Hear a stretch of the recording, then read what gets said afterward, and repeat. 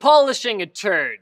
Am I literally gonna stand here and polish a turd? No, of course not. I'm going to figuratively polish a turd. We're talking about upgrading a pre-built system from an OEM manufacturer. And maybe I'm being a bit mean calling them turds, but let's face it, if you didn't build it yourself, or buy it from like, you know, a high quality system integrator, like NCIX, see I got that logo on my shirt, then it might be a turd.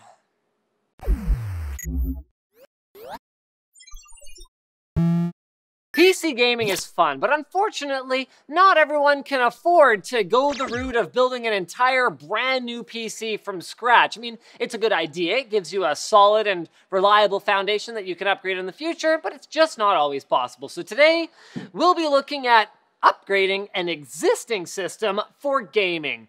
Casual, like, work-grade systems, office-grade systems that you buy pre-built off the shelf from large, like, tier 1 manufacturers.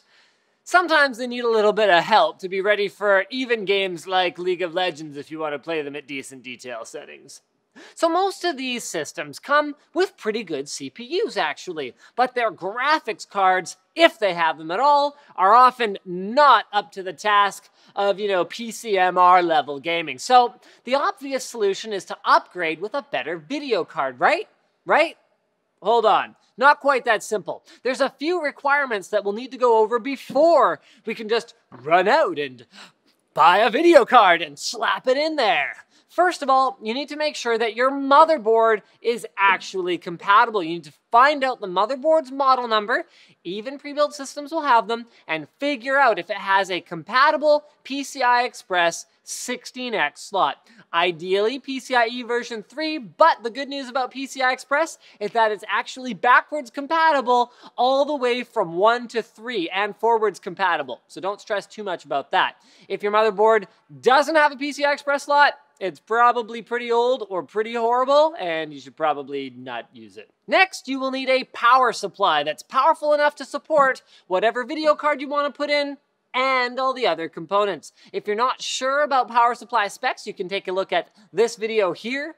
Odds are, though, that most power supplies are enough for an entry-level graphics card like a GTX 750 Ti. Make sure you have enough wattage and amperage on the 12-volt rail. The specs for your graphics card will spell this out. And physical connectors to power whatever card you want to use. Try to avoid using adapters, as that's often a sign that your power supply isn't powerful enough or not designed for a dedicated graphics card, which is often the case because why would that system builder put in a power supply that's designed for upgrading if they really don't expect the audience for that computer to ever upgrade it?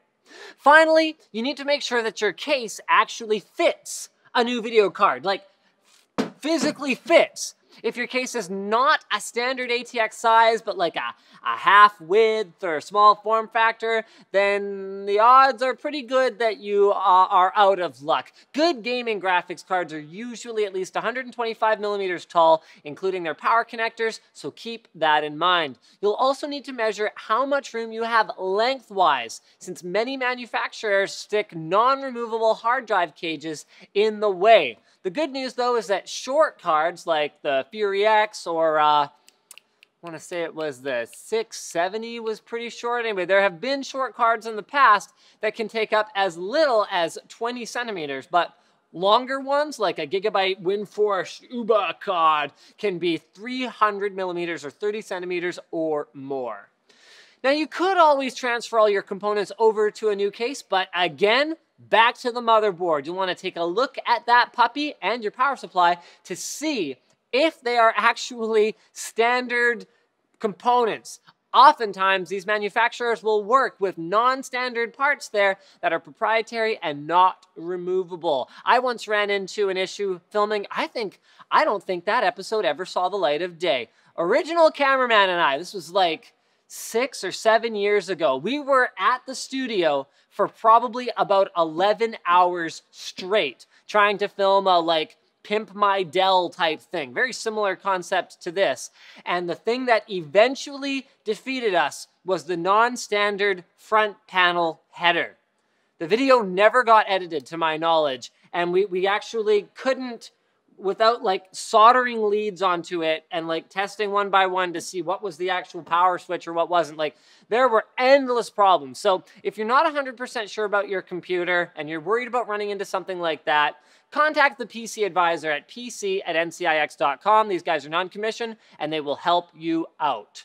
So if you've met all of those requirements and you don't run into any weird stuff like what I just said, then you're probably good to go. Grab a new graphics card, plug in the power, install it in the PCI Express slot, and enter gaming nirvana. But if you ran into any problems that involve replacing other parts as well, then you're going to have to weigh your options, because you may then just be better off building a system from scratch, or at the very least, just transplanting a couple select parts into an entirely new case, power supply, motherboard, and all that stuff. Transplanting a system is not all that difficult either. Most of the time, you'll be able to reuse the processor, RAM, and hard drive, so you're already halfway there. And then if you have to buy a case and a power supply, the good news about those is those might make it through several upgrades of things like motherboards and CPUs and video cards before you have to replace them. So it's not a terrible investment.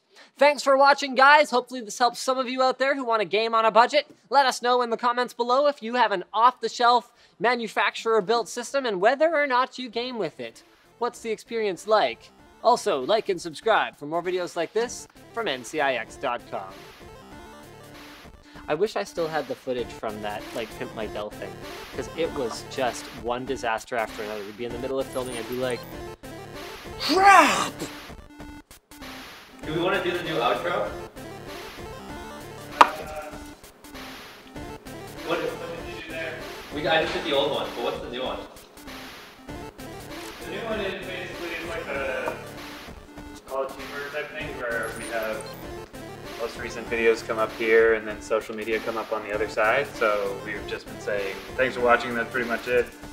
Or that's pretty much it for this video, guys. Thanks for watching. Click here to watch more videos. Follow us on social media over here. Don't forget to, or then I say like or dislike the video or whatever.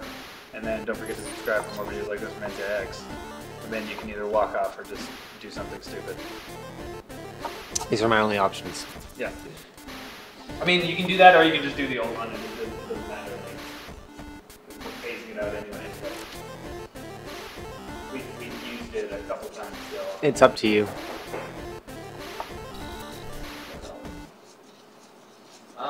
This is usually the current audio of the new outro. That still works anyway. Okay. It's still rolling.